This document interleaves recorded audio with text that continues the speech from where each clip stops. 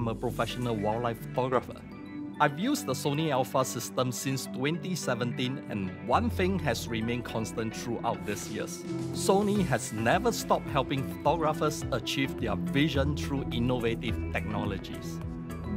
As a wildlife photographer, my challenge is getting pin-sharp images of unpredictable and fast-moving animals.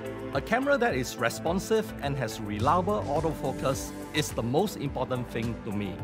Sony passed me the A7R V, and just when I thought our cameras couldn't get any better, it did.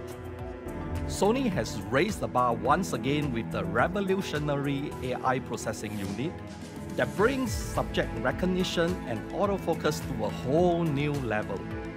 Prior to this, the animal eye AF feature only worked on common animals like dogs or monkeys.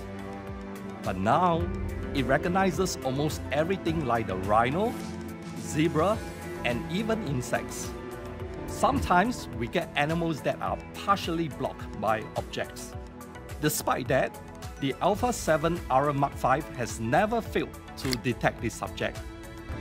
And when I'm close enough, animal eye AF takes over and keeps the eye constantly sharp while I wait for the right moment to press the shutter. Whether the animal is moving erratically or having its back facing me, the camera is able to recognize the subject and keep the focus on. This is a big difference when compared to the previous generation.